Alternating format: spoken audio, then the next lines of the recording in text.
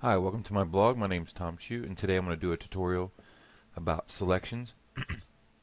Inside Lightroom, we have the adjustment brush. So if we hit the D key and go into the develop module,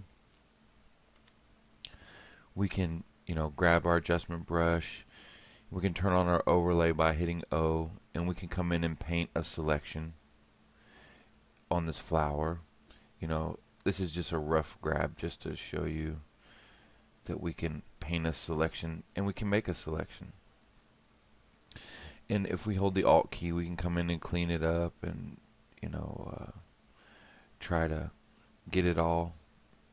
It's going to be fighting an uphill battle, even if you use a Wacom tablet. So say we've done our adjustment and we want to, change the saturation or something, and we want to change the color of the flower. Let's get rid of the overlay, and let's see here, saturation. We can change the saturation. Okay, but we're affecting all this stuff in the back. It's just not a good way to make a selection for intricate things. If you need to do rough selections and fix skies and stuff like that, it's great. So let's go ahead and reset this. If you hit Control E, you can move this file into Photoshop. Photoshop, there's some tools that have been in there since version 1. They'll make making selections and specific selections easy. So let's go into Photoshop. There's the same flower, and I will show you a quick way to make a selection that will save you hours of time trying to mask it off with the lasso tool and the magic wand tool. So if you come over here and you type select and you come down to color range, you're going to find this tool is amazing. First of all, in CS6 some things have changed. You can select skin tones, but you can select what's called sampled colors. Okay, so if we come in here and we click here, you can see that it made a selection based on this color range in the shadow.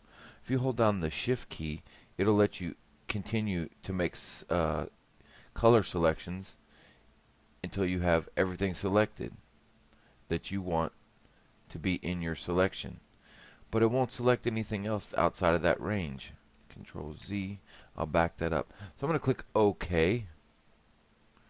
Okay, so now you see that it's made a selection and it's only around the flower. It's not into the green, and it's selected the flowers in the background with the same color range. Okay, so what we'll do is we'll make an adjustment, say a hue saturation layer, and I'll show you the mask that it creates with that selection. So if we go to hue saturation and we select here, it's going to take that loaded selection and it's going to put it in a mask. If you click down the Alt key and you click onto the mask, it will show you the mask, and you'll see that it's only selected that flower. That's a lot faster than trying to use a brush tool or something else to make a selection on this flower. So if you hold the backslash key, if you hit the backslash key, it will take you out of the mask, and we'll go into our hue saturation and we'll change it. Say we want a purple flower. If you've messed with hue before, you know that the opposite colors, like if we go here, it actually creates these colors, and if we go here, it actually creates those colors. So if you mess with the slider, you'll figure that out. So if we want purple, we have to go to the opposite of purple, which is over here, and then we can adjust how much saturation there is, and we can adjust how bright it is.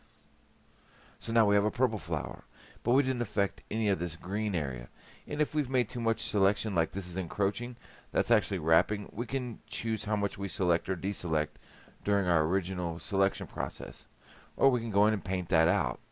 We can go into the mask and we can get rid of all these other flowers. Say we wanted only this flower to be purple. So all we have to do is go into the mask tool and load the brush and paint inside black, and it will conceal. So we'll hold down the Control Alt and we can adjust our brush, and in this case up and down is going to adjust how hard it is, and left and right will adjust the size. Okay, so what we'll do is we'll just paint this in black, and we'll bring back the original colors of all those flowers in the background and make this one stand out. So we want this to be pretty hard. We want this to be a pretty hard brush when we're dealing around this flower, so we don't want it to affect the the flower selection. And you can zoom in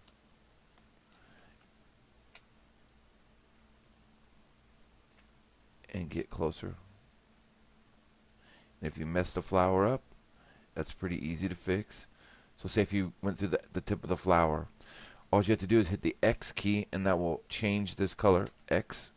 And now we're painting in white, and we'll bring that flower back. And X again, and then we'll feather the brush a little bit. Let's bring it up so we can see what's going on. So there's it's feathered, and we'll just let that feathered edge run around the corner of the flower.